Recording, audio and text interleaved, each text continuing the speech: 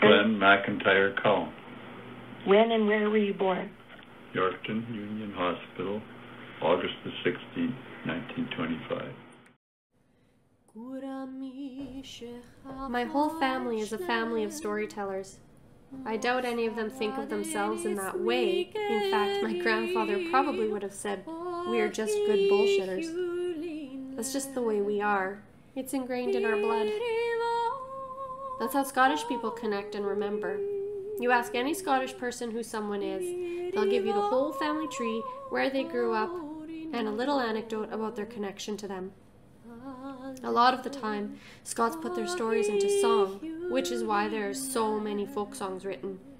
Men and women alike writing their experience out. I remember long road trips to Saskatchewan to see my grandparents, singing weird little songs, mostly old war ditties taught to my dad from his dad. My dad and grandpa always had a song on the tip of their tongue and would seemingly break out into song from one word in a sentence during a conversation. My dad passed his love of genealogy on to me and loved to talk about our family connections to Robbie Burns and John McCrae. Stories like these and stories of my grandpa and my dad's childhoods were always central to my upbringing, like how my grandpa, his brother-in-law, and their friends put pepper on the stove at school one day because they just decided they didn't want to be at school that day.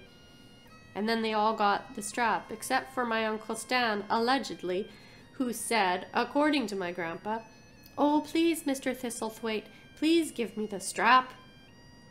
But Mr. Thistlethwaite wouldn't give it to him because he was younger than the other boys.